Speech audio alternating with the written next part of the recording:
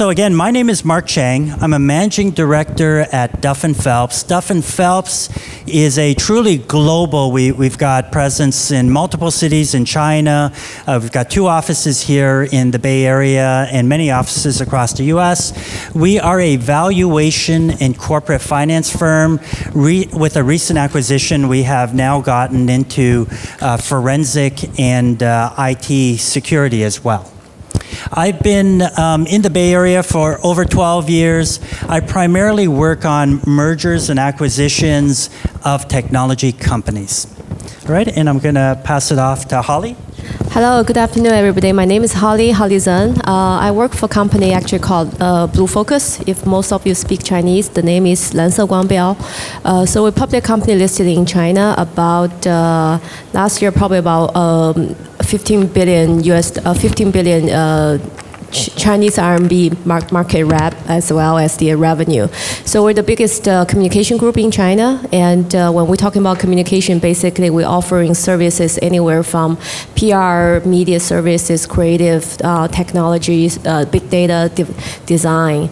And my role actually in the company is the CEO for the international business. So talking about international business, we actually acquired about 7 agencies in the last 4 years. There are about 2,000 people under me, again, offering similar communication services. In this world, actually, more and more services actually going around the product and creative coming together. So with that perspective, I think we can offer lots of services to the people coming from big brand names as well as startup companies. Thank you. 大家好，我是来自这个海鹰基金汤传龙。我们这个海鹰基金呢是这个国内的中国的老鹰基金和这个航海集团在美国做的一个美元的基金啊。我们的老鹰基金呢主要在中国是focus在这个人工智能、区块链和这个医疗大健康，特别是消费升级这几个领域做一些投资。目前我们在美国也在关注这几个项目，我们也投了很多项目。在国内我们大概投了有200多个项目啊。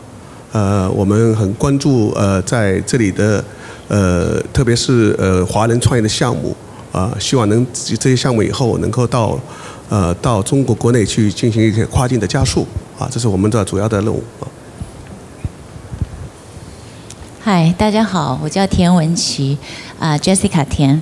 I've been practicing international tax since 1995 in the Silicon Valley and San Francisco area. During 2007 through 2014, I went to China, specifically Beijing and then Shanghai, to start a tax practice for one of the big 4 accounting firms. Now I belong to the law firm DLA Piper. Very recently, you know, U.S. tax had gone through a big reform, so these days, my full-time job is trying to reshape the IP ownership structures for quite a few of the Silicon Valley companies.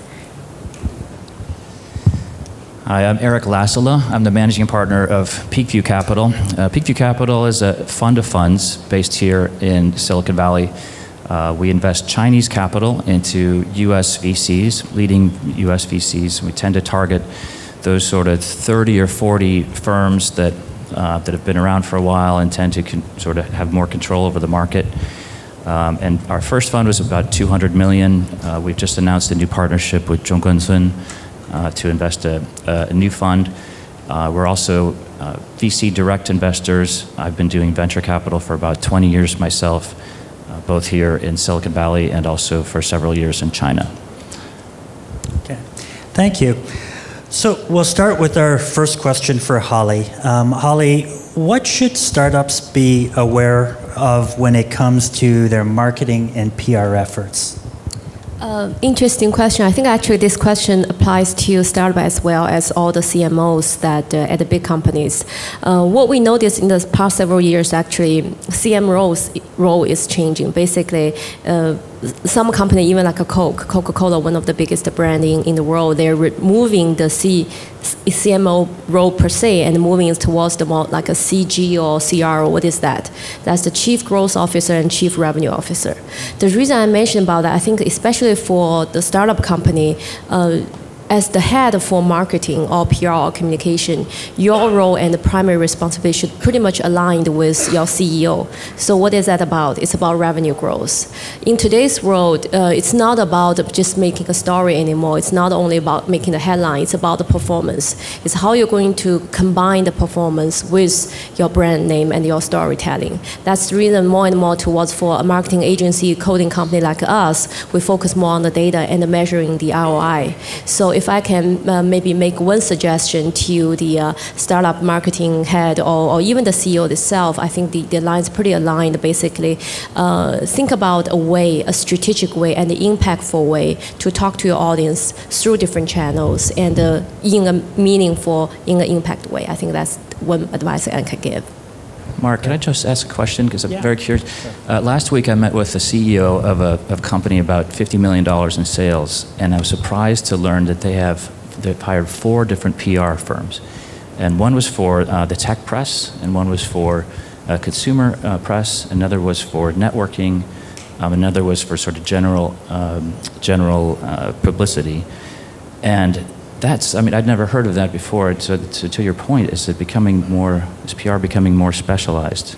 Well, it becomes more generic and as well as become more specific. The reason actually these higher different disciplines is when we do PR communication, when you do a 2B business or when you do a 2C business, it's very different.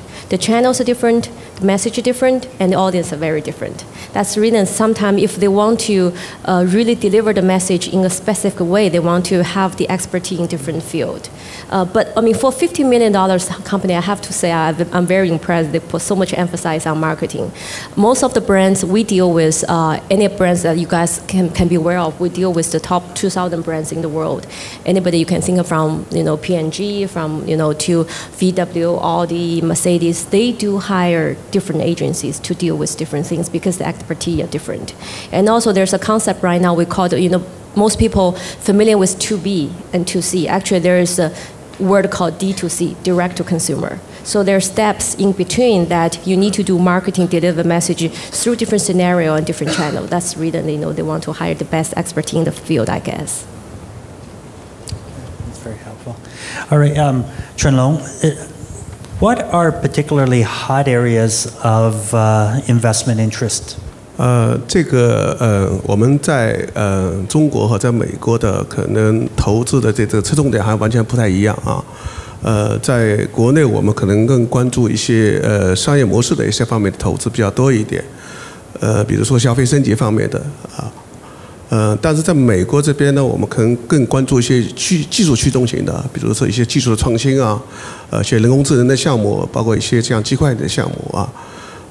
这个可能侧重点是会不一样，因为呢是在中国最大的好处是它的市场比较大，我们更会在美国这边关注一些技术驱动，把这些新的技术会运到某一个区域，比如说举个例子，就是说我们在一些医疗领域啊，在医疗领域中，在美国。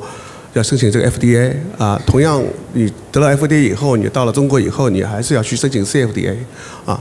这样呢，我们会帮助一些新的创业公司，比如说美国的创业公司，它要到中国去申请这个 CFDA 的时候，它需要很多中国的一些资源啊。我们的目标，我们的宗旨就是说，我们不单是投资资金，我们还给这些创业团队提供一些增值的服务，比如说我们可以给他带来一些市场上的一些资源，同时我们也会帮助他们做一些比如说这个 CFDA 申报的问题，我们会给他们提供一些这个申报方面的一些支持啊，包括一些临床方面的支持啊，因为对于创业公司来说，在医药领域里面怎么去申报这个 CFDA 怎么去做临床是一个非常复杂的事情啊。当然还有就是我们给他提供一些市场地缘，我们给他对接一些大的企业的一些销售渠道啊，这是我们给他能够提供的啊。所以呢，我们这个侧重点是不一样啊。第二方面呢是我们会关注一些在硅谷这边的一些新的技术啊，比如说最新的一些人工智能技术，像这些人工智能用在一些用一些影像来做一些诊断这样的项目，还有一些用人工智能项目去做一些来提供一些制药的研发啊。我们投了一个项目，就是用人工智能来帮助这个制药的研发啊。这方面我们也做了一些这样的工作啊。包括在区块链方面，我们也投了这样的公司，是做一些身份的认证啊。这些方面都会对将来的发展都会有很大的这个影响力的啊。我们会关注在这个领域。So one observation I've had, I'd love to get your thoughts on this, is that I've kind of looked, if you say 10 years ago versus today, the investment interest in China and what China was interested in investing in and what the US was fairly different. And more it's converging. Right now, I'm like, when you talk about AI, you know, that's obviously big here, just like it is in China. Big data, blockchain, all very big hot topics in both areas. So let me ask you this, are you seeing, or do you agree with that there's really a convergence of interest between what's hot here, what's hot there, and do you think it'll continue, or do you think it's coincidental? 这个我觉得这是不偶然，是个必然啊。但是这个目前像在人工智能跟区块方面啊，目前还是是一个技术上的探讨啊。在人工智能方面，目前特别是区块链方面，在实际的应用，在商业化，实际上还有一段路要走啊。特别是区块链项目，它怎么去找到一个商业化的应用，这肯定还是需要一段路程来走。但是在人工智能方面，可能会更快一点商业化。特别是在中国啊，中国政府在这方面做了很大的这个支持。在中国有专门的人工智能专业基金，有专门的这个人工智能的孵化器啊。中国政府也在这方面给予很多的支持。在应用方面，也是有很大的发展的空间啊。Yeah, please. Go ahead. Well, I'll just comment as well. I mean, I did venture in the U.S. And also in China, and I do think that there's more of a commonality but the major difference is how the technologies are applied to different markets. So you know, AI is sort of a, you know, you could think of it as a computing tool, computing platform that can be applied across many markets for many reasons. In the U.S., about half of our VCs focus, or around half of their funds focus on enterprise technologies. There's a little bit less investment activity in enterprise technologies in China for various reasons.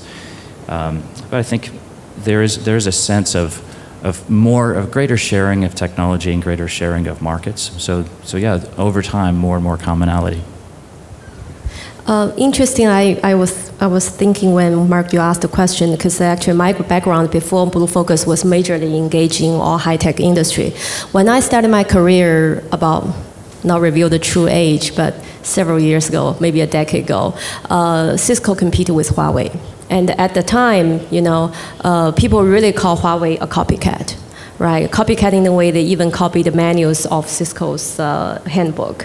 However, if you look at today's world, if you look at AI, if you look at blockchain, I myself travel more than 10 times every year between China and US and also including Europe. You really see actually the two countries are coming head to head. They're not competing, they're also collaborating. And I think for the IP, they're sharing.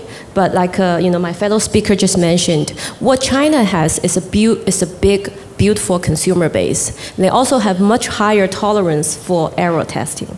That's the reason when we're talking about innovation, I still believe, maybe I'm biased, I still believe lots of the technology, true innovation still sits in Silicon Valley. Also, somewhere in China, for example, Beijing, around Shenzhen area. However, if you're talking about the business level, the engagement level, innovation, lots of them actually coming from China, because we have the, you know, very bold entrepreneurs there, you know, have a big consumer base, they're willing to try a lot of things. So in some way, as a Chinese, I'm pretty confident at AI. Blockchain is still a little bit early to talk about, especially talking about the commercialized use. But for AI, I think China has a chance to surpass US. However, saying that is not encourage any more trade war or hostile talks between the two governments. I just want to say globalization is something you cannot stop and going backwards, no matter how politicians think about it. Thank you. Right. Jessica. The U.S. is obviously experiencing a tax overhaul. What are some of the key provisions that are aimed to stimulate tech innovation and foreign direct investment? Sure. The IRS is really, at this point in time, 21% stakeholder of your company, right? Because everything you make, the U.S. Top line rate is reduced, but still they take 21% of everything you ever made. So it's very, very important to understand the fiscal policies surrounding taxation. And as you correctly labeled it, U.S. has an overhaul of the whole regime, which means this is a new world now. Everything that we used to understand is no longer directly relevant. So there are several key provisions I think any CEO entrepreneurs absolutely need to keep in mind, even this is the tax stuff. For example, the U.S. laws now really have lots of provisions to attack the so-called stateless income, which means the U.S. government gets to tax you if you are using the original structures of Cayman Island, BVI, and all these tropical arrangements.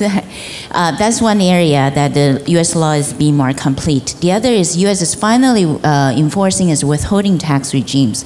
So if you're running a U.S. startup with foreign partnerships, your venture cap is relying on foreign partnerships, and basically your taxation cost just increased because U.S. IRS gets to tax on any kind of dividend and other kind of partnership earnings. So that's also an important thing. But there are a lot of incentives to encourage innovation. For example, you have a unlimited time to use laws. It used to be within 3 to 5 years your laws expired. So your entrepreneurial laws now, it could be used forever, but they put a very slow schedule as to how you can use it. And also, if you're investing in R&D, if not manufacturing, you will have to buy equipment. So there's a lot of bonus encouragement on immediate expensing. Basically, if you prop down fixed assets in the United States, you're going to get a lot of advantages. You also had mentioned some changes in the Chinese side tax law. Is that part of the part of the mix? Is something that entrepreneurs should be thinking about as well in the cross-border sector? Yeah, absolutely. I think in the very many different sectors, U.S. and China are basically collaborating, but in technology, I think it's full-on competition.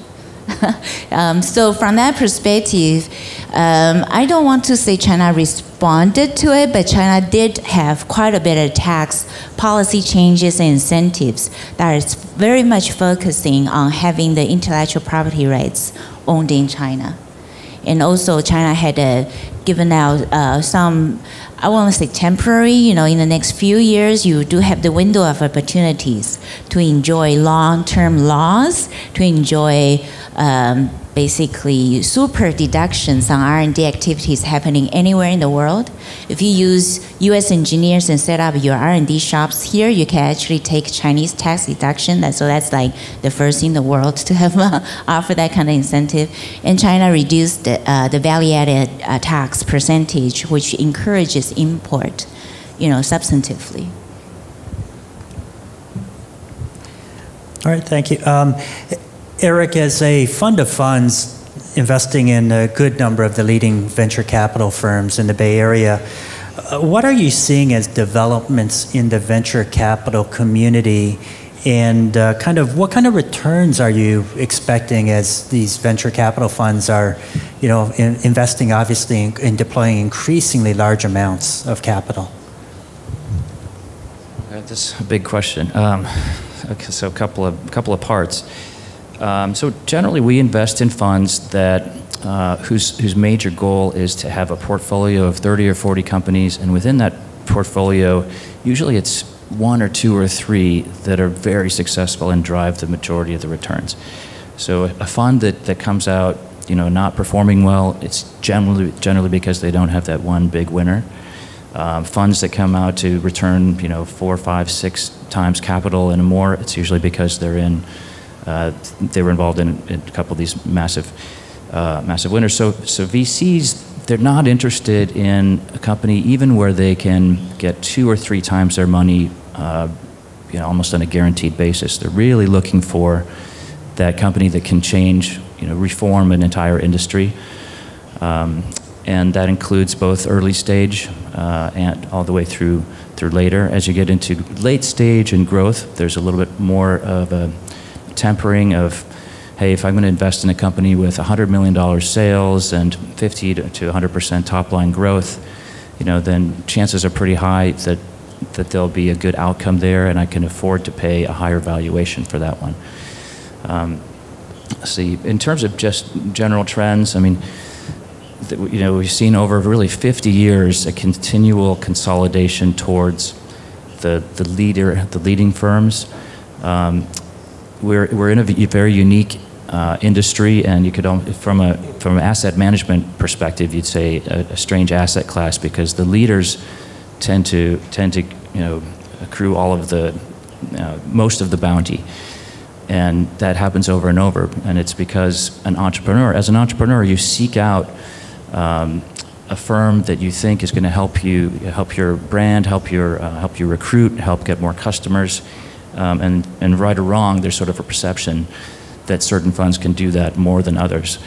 So those firms tend to see more of those interesting, the sort of hotter deals, and tend to have more winners. But we also have seen quite a few firms that have been able to, in 2 or 3 funds, come up and join the ranks of those the sort of better known groups. So as a fund manager, we're always looking for those next up and coming VC groups. 这个正好我是做基金哈，你是做这个fund of fund啊，所以我就有几个问题可以跟你探讨一下。就是你在考察这个基金管理人的时候，你会从哪几方面来考虑？从基金的以往的业绩呢，还第二个是还从这基金本身的这个投资策略和它这个投资组合，是从哪几个方面？想看看你这边的选择基金的一个标准是什么？ So about the diversification of a portfolio and how? Yeah. It varies a little bit between early stage and later stage. With later stage, if you can consistently get sort of 15 to 20% net return, net IRR to your investors, and something like more than 2x fund or 3x total fund, that's great performance.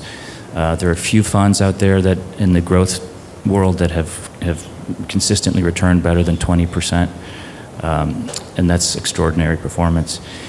In the early stage funds, you're always going to have high volatility. You'll have a fund that has an Uber, and will be a 50% IRR or a 6x or 7x cash on cash return, and then the next fund may be an average fund because, as I said earlier, it's kind of a hits-driven business. And in those situations, we look more for the strategies and the motivations of the individuals and the individual track records and their ability to add value to the portfolio companies. Well, Chenlong, maybe I could ask you a question. Is that a similar kind of way of investing that Chinese venture capital is approaching the market? In that they're looking for kind of big hits, kind of for early stage investments. 我们在刚才也说到，就是说我们中国风投在早期阶段和后期阶段的投资策略是不一样的啊。我们这个基金可能更多的是看重这个看早期市场啊。我们可能从天使轮到 A 轮，我们都会看这个区间里面都在看。在早期投资，我们会更多的会看2个方面，一个方面我们叫赛道，就是这个发展方向啊，这个方向是将来是不是有很大的发展啊？第二个我们会更关注的是团队啊，团队，团队是很重要啊，就是我们需要这个团队的这个创业团队的领导人，我们需要他具备我们叫3个能力啊，我们叫3个力。第一个是他的这种领导能力啊，创业人必须有很强的领导能力。第二个是我们需要一定的学习能力，因为在一个新的公司创立当中，它的方向可能会有经常的一些调整啊，所以需要很强的学习能力。第三呢，我觉得这个创业团队需要很强的执行能力啊，定完一个目标以后有很强能力去实现它啊，这是对早期的这个项目。但是如果对这个后期的这个项目投资，我们可能会更关注一些它的财务数据。啊，因为这个后期的这个企业可能已经比较成熟了，我会过多的从财务指标来去看这个公司，可能是考虑的方法是不一样的。Okay, Holly, kind of back to you. What kind of potential role would a major communications group be likely to take in facilitating cross-border business for startups? Actually, I'm just looking at the audience. Does most people speak Chinese rather than English? How many people native are English? How many native are Chinese? That's okay. I was thinking to switch the language, but I guess I'll just stick to English then. The big communication group role, actually, to be very honest, is being challenged. If you guys are familiar with the industry, I know this is Silicon Valley. If we have this forum differently, for example, in London or in Paris or, for example, in New York, we'll have different audience than people familiar with the group named like WPP, which is the biggest communication group in the world. Dentsu is the biggest in Japan, and there's Omnicom, there's Publicis in France. So we're about the number 7 in the world. Sounds magnificent. Actually, not at all. This industry is being challenged by several fronts. Number one comes from the consulting company. So consulting company, for example, like guys you're familiar with, Accenture, Deloitte, and they are forming an arm called, for example, Accenture Interactive or Deloitte Digital, because they realize when you have a strategy, you have to monetize it. How you're going to monetize, there are only several ways, right? So there's the way going through the technology, the IT infrastructure. That's what Accenture good at. There's the the financial side, like you guys are working for big accounting firms, KPMG, doing that things.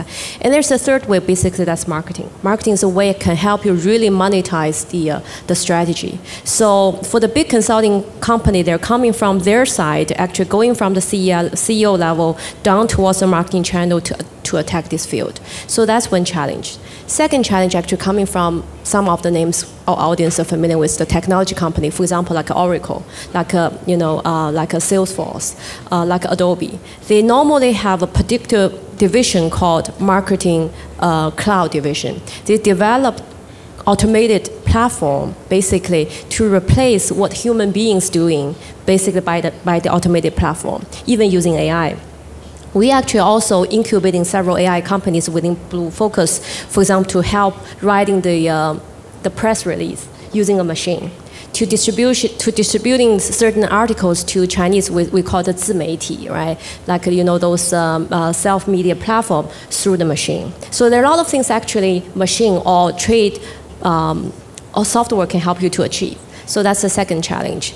And also we see the big brand names and the media actually are squeezing the agency in between. For example, we know BAT in China, we know Google, Facebook, Snapchat here, they had more and more negotiation power.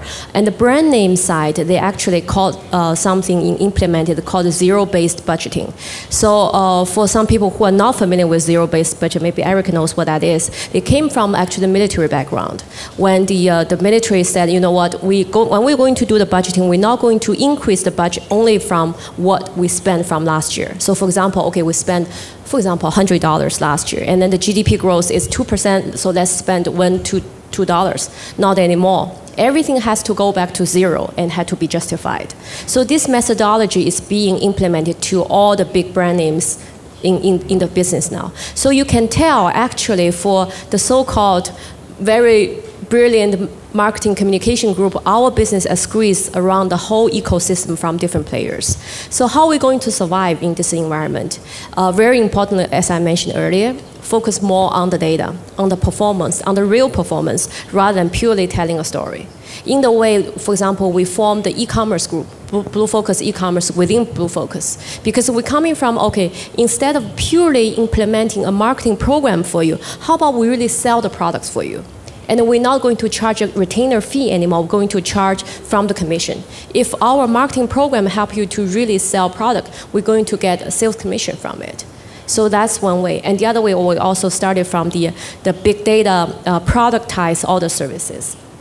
And the third thing, if we have some entrepreneurs sitting here working on the startups, we also, I was talking to some of my team members down there, we're also talking to the teams, can we modularize the service? So for example, Blue Focus came from serving huge clients in the world, like the name I mentioned before, we used to have 200, 300 people sitting on one client. But for startup, maybe you cannot afford it. So maybe we can modularize service. So for example, if you want to do PR, if you want to do event, if you want to do social, we make a menu for you. And then you just pick up the menu, and then we can make the choose much easier. So by multiple ways, I think we're dealing with the challenge coming from our field as well as the challenge from the external players. It's a very dynamic field.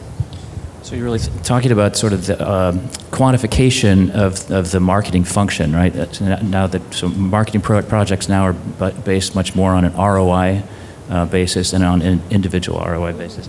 Is that because now of companies like Salesforce and others have? The processes are all digitized, so now there's much more better measurement techniques of the success of a marketing campaign. I'm wondering sort of what's the driver of this change, or maybe it's just pressure on the CMO to perform and create that direct correlation with bottom line. I wouldn't say the technology company, for example, like a Salesforce, Oracle, other one proactively drive it. I think they actually adopt it to the trend because they see that's a real need. For example, even for me, when I was sitting on the different side of the table, running both sales and marketing for actually a public company, a Silicon Valley-based semiconductor company, I will ask my marketing team, why should I do this program?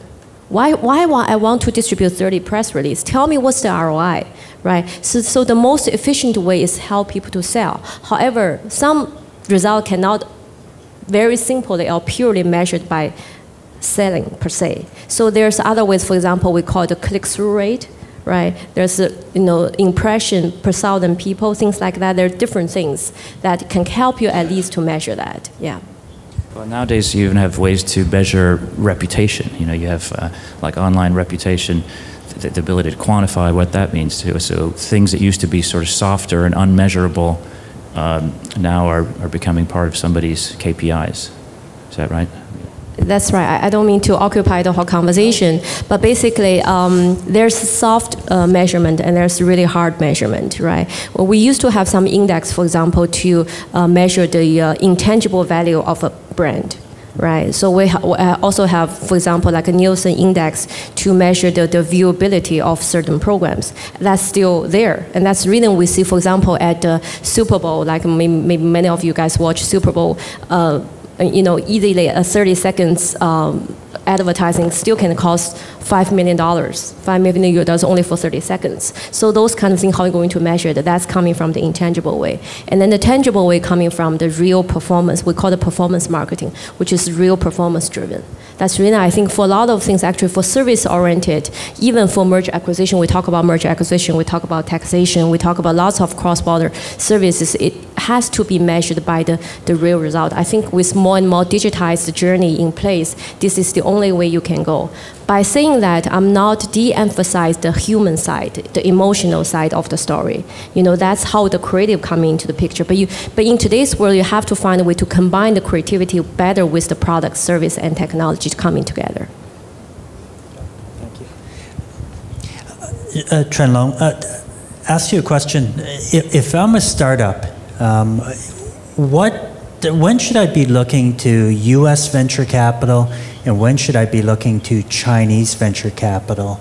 What are the key differences, and when would I be better off going to one class of venture capital versus another?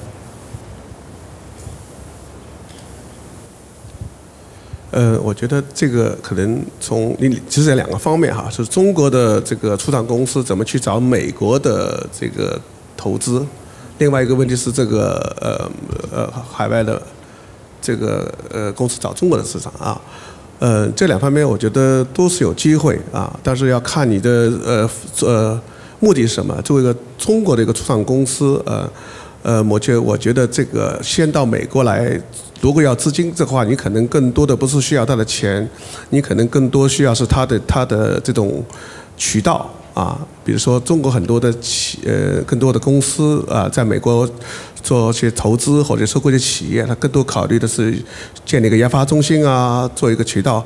所以我觉得目前来说，中国的初创公司到美国来找钱，这个可能会在中国谋资会更容易一点啊，因为大家都知道在从2016年开始啊，很多的硅谷这边是预料到我们叫做资本的寒冬啊，很多的这个本地的很多企业都募不到资，所以对中国的初创公司到美国募资是一个比较困难的事情。相反过来啊，在中国在2016年的时候，这个资本市场非常的这个火热啊，那个时候在中国大家都知道在做一个叫双创啊，资金非常的充裕啊，在同时实际上很多的美国硅谷的公司会跑到中国来投资啊。包括我们公司也在投了很多硅谷的公司，投过一些欧美的公司啊，所以我觉得就要看你的目的在哪，目的是什么啊？第二就是说美国这样的公司，更多的来说，我觉得如果它是一个有很强的技术我觉得还是很会在中国获得投资啊，因为大家都知道这个目前在同样一个初创公司在估值方面，这个中国的估值普遍会比美国的公司估值要高啊，这也是为什么我们在和瀚海集团在美国我们成立这个海鹰基金，目的就是说我们希望把一些美国的一些比较好的技术创新的公司，希望他们的技术能够在这里做一些研发啊，把这些技术带到中国去啊，所以我觉得目前这个阶段来说，可能对美国的这些技术公司到中国去投资去募资是非常好的。第二个呢，是在中国的政府目前也是有很多的这种优惠政策啊，包括中国政府搞出很多像千人计划啊，尤其对一些中国的留学生啊，北京市有这个海巨计划啊，像深圳政府搞的孔雀计划啊，这些不光是这些投资是一些政府的支持啊，所以我觉得加上这个民营的这种资本，加上政府的支持，对一些美国的创公司在中国的募资会有很大的发展的空间啊，这可能是会更好一点啊，这是我个人的建议。One very practical recommendation though, for a U.S. startup, when you go to China try to raise the money, you need to think about how you're going to move the money outside China. There's still monetary policy actually doesn't allow you to really to do that. So unless you've had a way to use the money in China to develop the team, develop technology, it probably is not that practical at the moment. Well, Jessica, I mean, this goes into your question quite well. So if you're a startup here, considering the changes in the tax policies of US and China, what are some strategies and kind of thoughts you've got that startups here can think about? Yeah, I think there's one key message, which is get your intellectual property ownership structure set up right as early as possible.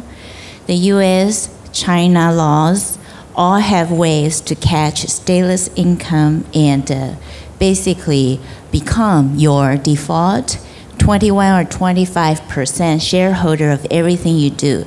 So have your IP structure set up early and don't count on in the future trying to have remedial procedures to fix it. So set it up right up front. And I think we've got time for one more question. So Eric, again, probably a good number of startups here in the audience. Just based off of your kind of decades of experience with VCs, What have you seen as a common thread between those that succeed ultimately in getting funded, being successful companies, and those that don't, or any other advice you've heard in terms of cross-border that we've discussed today, opened up for you to discuss those? All right, couple points. I did VC for much longer than I did fund of funds, so in a sense we use those same criteria to from our venture capital investment experience to pick the funds that we work with. And I think the cross-border topic is such an interesting one. I mean, I invested in China for a while, and I invested in the United States for a long time, and the cross-border opportunity is enormous. I do think it's, the biggest piece of advice I would give to most early-stage startups is really consider whether it makes sense for you to devote resources at the early stages to try to go overseas. And in particular, China's a difficult market. You've probably gotten a lot of advice for how to go about entering the Chinese market. Raising capital in China is often a good idea for certain specific reasons, but really look at your strategy and say, how much resources can we really afford to spend to enter the Chinese market? Series A and Series B investors nowadays in the U.S. will almost always say, focus, focus, focus. Focus your business strategy, get your customer set down, and startup founders, if they can drive down to San Jose to see a customer, it's much easier and saves much more time versus flying to China to do so. So I often hear about, yesterday I gave a talk about in an incubation forum, and incubators often do a lot of cross-border work. In some cases, it's the perfect match for the business plan, especially hardware companies need to have great relationships in China, and certain types of businesses make sense for cross-border to take advantage of resources that may exist on each side. But by and large, your VCs are going to tell you later, just focus, focus on your core market. I'd say, the question about what are the kinds of companies that are successful and that get backed is an ever-changing one, and people always sort of say there's two components. Is it more important, do you back the entrepreneur or do you back the business opportunity? And if you ask 10 VCs that question, it'll be about 5 and 5, and they'll each have a slightly different take on their answer. Of course, you have to have both, but we generally believe that if you kind of look across the portfolios that are successful, it's more often the founder that made it happen. And the founder can be, if you look at businesses like, in the early days, Uber had a very different business model, and the founder was very smart about how to navigate and change the business model to hit the core of the market. So a great founder can save a bad business, but the reverse is not true. So more often, the entrepreneur will be the one that we tend to bet on. Well, thank you very much.